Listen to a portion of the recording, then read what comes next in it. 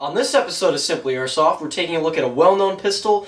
Me personally, I haven't given enough love. And that, of course, is the Elite Force 1911 TAC.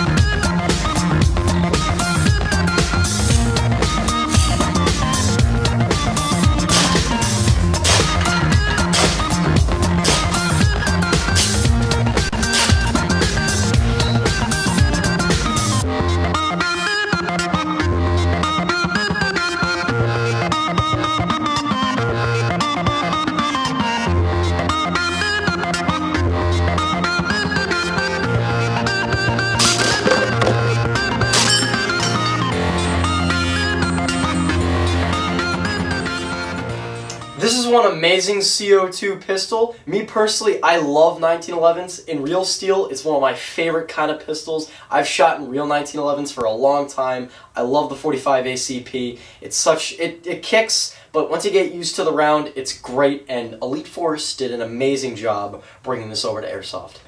Unlike its Vietnam-styled A1 brother, the Elite Force 1911 TAC comes in a really nice two-tone. This being a tactical 1911, it does have some great features that the Elite Force A1 1911 doesn't that makes this very, very useful for Airsoft. If we take a look at the slide here, we can see that the gun has one of my favorite features, which is the white dots on the sight posts. I love it when pistols have this feature because these bright white dots make it so easy to sight in my targets on the fly. Moving down the slide, we can see we have some really nice bright white Elite Force trades right here that reads Elite Force 1911 TAC with Elite Force's little symbol right there, and that looks great. But if we go on the other side here, we can see we have your typical painted Umrex warning label. I hate this personally. I wish they didn't do this, and I wish they would do like what a lot of other companies do and they just put a sticker on there, but maybe they have to do it by law, I'm not sure. But Elite Force, please stop printing this on there because it deteriorates from the look of an awesome gun. Another thing that the tactical version has that the A1 doesn't is two different grooves for you to cock the weapon from. So depending on your cock style, how you like to rack your gun back, there's different options for that depending on your style of play. We move to the rear of the slide, we can see we have a really nice skeletonized hammer. It looks great on the tactical version of this pistol. It also has a larger beaver tail safety, and it also has a ambidextric safety on the side. The slide as a whole is a great slide. It's just one piece of metal. It's really solid and really nice. I can see this gun lasting a long time, and it makes a great sound when you rack it back. One really nice out-of-the-box feature that this pistol has is the orange tip doubles as a 14mm negative thread. So if you like to add suppressors to your pistol, this one lets you do that really easily. If you want to increase the range of your pistol, you can put a longer barrel on it and put the suppressor on there, and that's just a really nice feature to have out of the box. Moving to the lower frame, we can see we have a rail system at the bottom here. This is also really nice. This being a tactical pistol, this was going to have that, and this is a really nice feature, so if you're playing in CQB or a really dark environment and you need a light or laser on your pistol, you can put one on there with ease, and that's another great out-of-the-box feature. We can also see right there that the gun is a really nice looking skeletonized trigger. The grips that come stock in this gun are really nice. Me personally, I think they feel pretty well. They are plastic. It's one of the only plastic parts on this gun.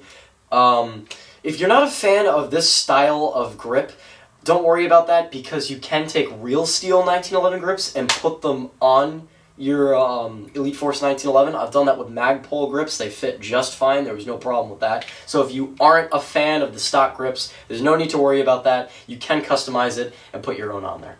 Another nice thing about this pistol that a lot of pistols have, and I'm happy this one has it too, is it has a lanyard loop at the bottom. So if you like to use lanyards with your pistol, you can use it with this one. This pistol does have a hop-up. And if you want to access that, you have to remove the slide. To remove the slide, you have to put the slide on this second notch here and push the slide release out, and the slide will come off, and that will reveal the hop-up wheel.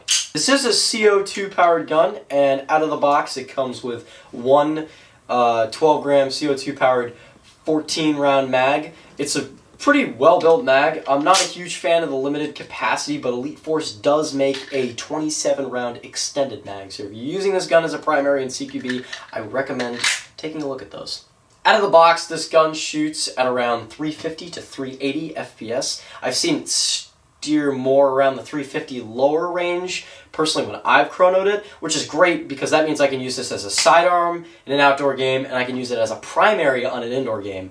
The FPS allows me to do that. And personally, if you're going to run this gun, or if you own it already, I recommend using .25s or .28s in this gun because they shoot like a laser beam. If you're wondering how I carry my 1911, I actually use a Matrix hardshell holster. These are really nice holsters. It's what I use for my Taurus PT99. They're really well-built holsters. I don't see this breaking anytime soon. It's made out of a pretty strong polymer. It's for people like me who want a nice hardshell holster to use for their sidearm but don't want to spend money on something like a G-code. G-codes are relatively not that expensive, but once you total up things on choosing a carry option and the holster itself, it does get kind of expensive because G-codes don't come with a carry option stock. They just come with the holster, and 90% of the time G-codes aren't in stock. But these are great alternatives. They come with different carry options. So out of the box, they do come with a paddle. But if you're not a fan of that, you can also get a belt loop for it. You can get a molly system, and you can also get a droplet for it. So lots of different things. Just a little thing I wanted to touch upon if you were curious how I carried my 1911.